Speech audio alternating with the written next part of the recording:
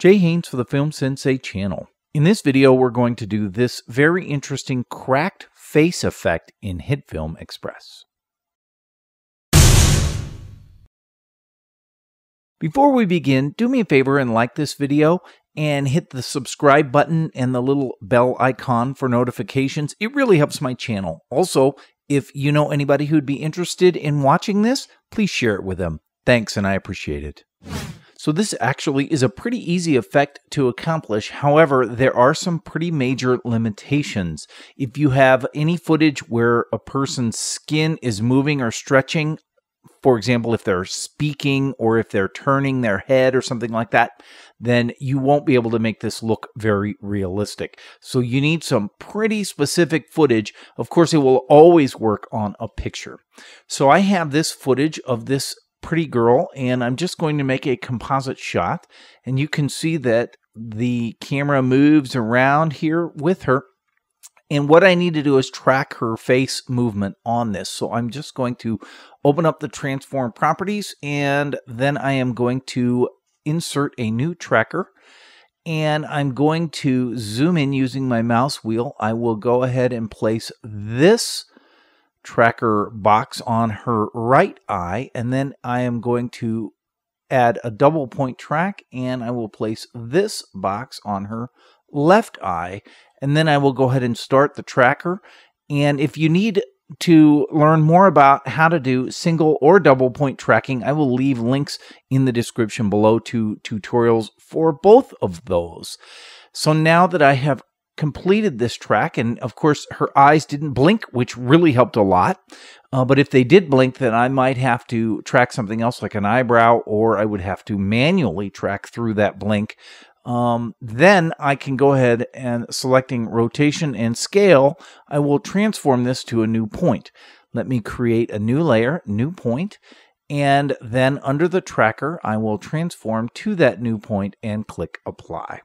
So now when I go back to the Viewer tab, you can see that that new point is attached. It has the rotation, the scale, and everything, all that data in it, which is what I will need for the cracked face effect. I went on to Google and found some pictures of different cracked paintings, and I decided to use this one. I'm just going to drag this into my footage, and turning off the visibility of it for just a second, I will go ahead and rotate it and put it into position here. And I think I will scale it down somewhat. I just basically want it to cover her face. And then I will go ahead and parent that footage or that picture to the new point.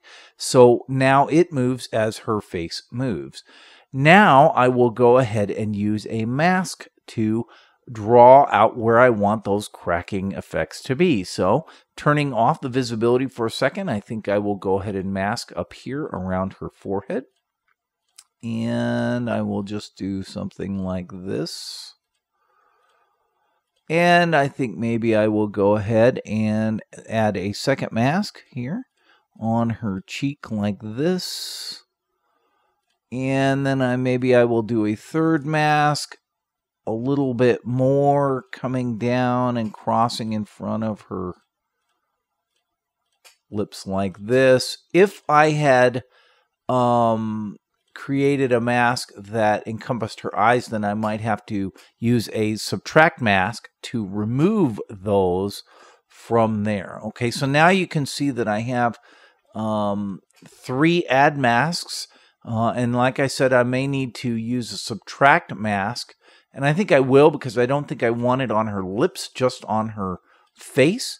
So turning that off again, I think I will just go ahead and add another mask right here so that it isn't on her lips, just on her face this way. And I think I'm probably far enough. And yeah, okay. And then I will make this a subtract mask so that that has been removed, okay?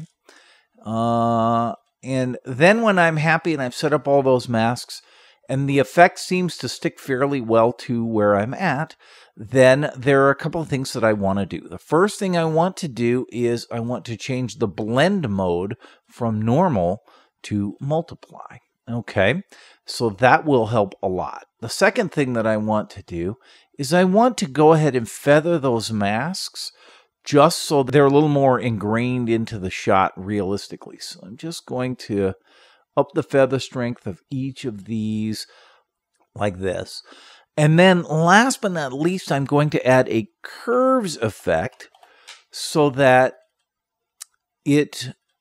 I can make some adjustments. The biggest adjustment I want to make is I want to drag the top of the effect over to sort of crush out the blacks a little bit.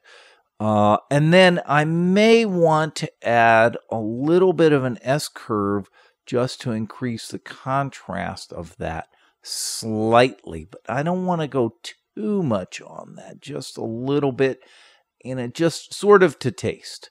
And then, going back to this, that is it, right?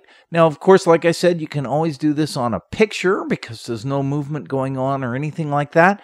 But basically, in a nutshell, that's how you do this effect. So if you have any questions, leave them in the comments below. Otherwise, thanks for watching.